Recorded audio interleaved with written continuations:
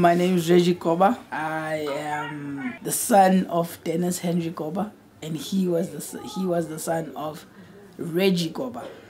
So I'm Reggie Jr. And Reggie, my grandfather, is the son of Henry, the guy that started making the moves.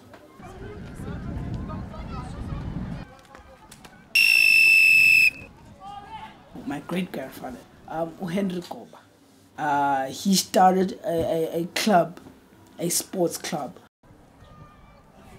It's called Lilywhite. So basically Lilywhite had netball, soccer, rugby.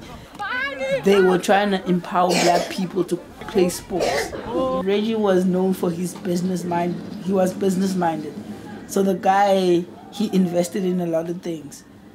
His first major thing that he bought was the family house in Albany Road, in the colored area, 51 Albany Road.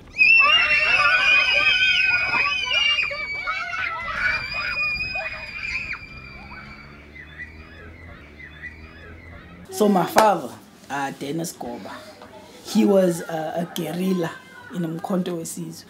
So he was known to be notorious within the Umkhonto weSizwe ranks. He wasn't a high rank, but he was one of the soldiers.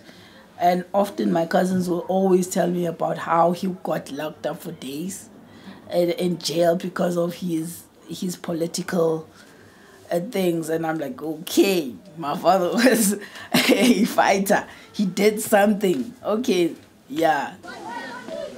During 2016, during RU reference list and the fleas must fall, it became relevant that I'm a son of one of the war heroes, Umkhonto weSizwe.